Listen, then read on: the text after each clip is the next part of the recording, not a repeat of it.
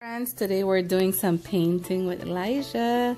So we're working on our shapes again. I mean, this keeps popping up over and over, but repetition is key, so that's why we keep doing it over and over, right, Elijah?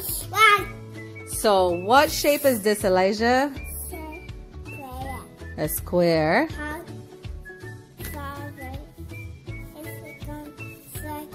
Yeah, for Elijah. Clap hands for Elijah. High five. So we're going to be doing some painting. Elijah will be tracing the lines with his paintbrush and his paint. He chose red.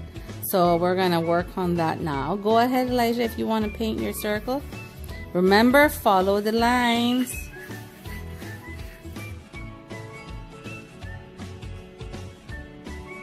Wow, that's such a good job, Elijah.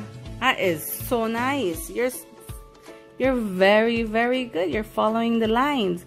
You want to do the heart now? Yeah. You got to get some more paint to follow the lines. Or the star, whichever one, your choice. Go eat that way. Oh my, you got out of the line, Elijah. Good try though. Remember guys, this is all repetition because at the end of the day, I mean, they can't get this immediately. You got to understand and be patient. So even if they color within the lines, at least they're getting the concept of it. Right, Elijah? You need more paint to put on that? Remember, follow the lines, baby. And just keep repeating yourself. I mean, it's going to get annoying to you, but just do it. Trust me. The lines, do it with mommy. See? Follow the black lines. Good job.